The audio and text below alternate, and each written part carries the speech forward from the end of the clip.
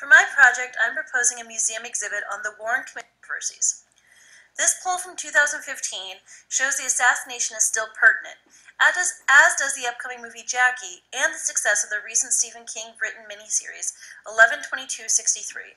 We see here that only about 30% of Americans, as of 2015, believe in the Warren Commission. So what is the Warren Commission? A quick crash course. On November 22, 1963, JFK was assassinated in Dallas, Texas, while riding in his open-top limo. Within days, the new president, Lyndon Johnson, appointed then Chief Justice Earl Warren to lead the investigation. At first, Johnson was going to let Dallas handle the investigation, but he was convinced by others around him that if the national government didn't head it up and assert itself, the resulting public mania may result in war. Warren himself initially declined the appointment in honor of his friendship with Kennedy, but he hesitantly accepted. Less than a year later, the investigation issued its 888-page findings in 26 volumes, but this far from exhausted the conversation about the assassination. If anything, it further ignited it. To this day, historians remain torn about the accuracy of the Commission's findings and the importance of the investigation to the American people. I chose to do this because I saw a vacuum in terms of public information on the investigation of the assassination.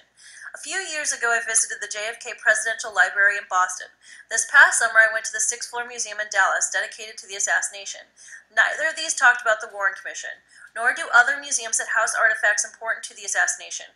So I want to create a museum exhibit that talks after the assassination.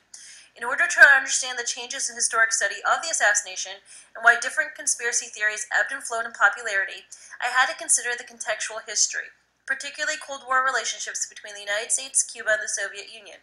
Domestically, it was also important to understand issues and the political climate of the era of the assassination, especially Kennedy's enemies within government.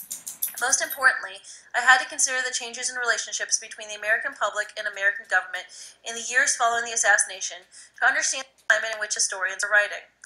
In the years after the assassination, most historians publicly accept Warren's findings. LBJ himself publicly accepted the findings while privately holding reservations. A few historians did dare to write against Warren early on, however, especially Edward J. Epstein and Harold Weisberg. Weisberg had 63 U.S. publishers deny him in 1965 before he ultimately self-published his book Whitewash.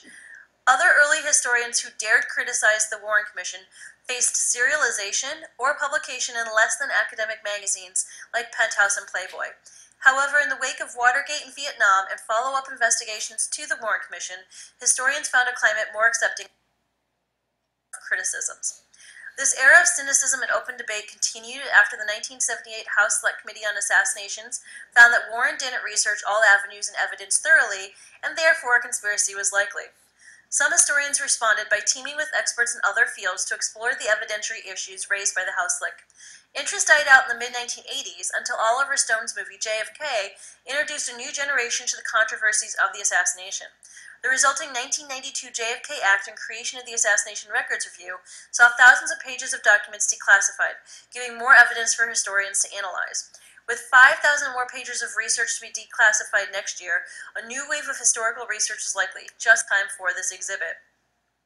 In terms of the conspiracy theories, historians have often tied the theories to the events that have been happening in America at a particular time as listed above. Each generation, a new person or group becomes the focus of theorists' blame.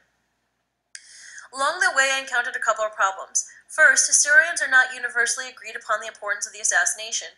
In particular, Noam Chomsky and Howard Zinn both feel that the assassination, while sad, was not of huge historic importance. Further, some historians are hesitant to publish at all, or at least directly support any particular alternative theory, for fear of being discredited by being labeled a conspiracy theorist.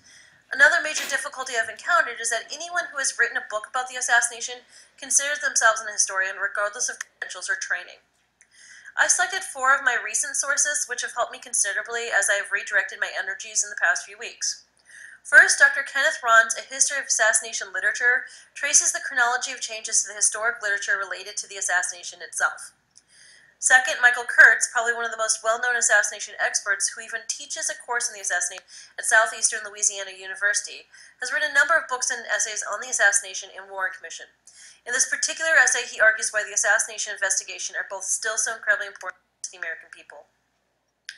Third, Dr. David Mantick's essay juxtaposes the previous two by saying that historians have been too silent and that those who do write don't do so to their full ability because they fail to work through other fields or experts in other fields.